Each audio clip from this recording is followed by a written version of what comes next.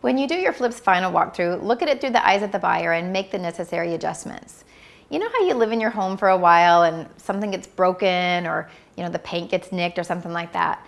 After a while, you walk right past that flaw and you don't even notice it anymore. So the same thing's gonna happen in your flips for you and your contractor. You're just gonna totally miss those things. But guess who will notice those little things? Yep, your buyer. So when you're doing your punch out list, walk through the house as if you're a buyer.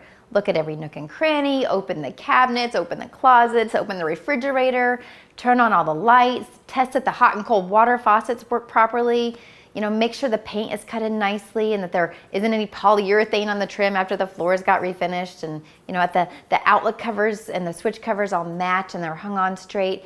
Because if your buyer sees little things that are off, they're gonna assume that there's things that are unseen that are also not done properly, and you don't want that. So make sure they have the best first impression possible by pretending to be them before they ever get there.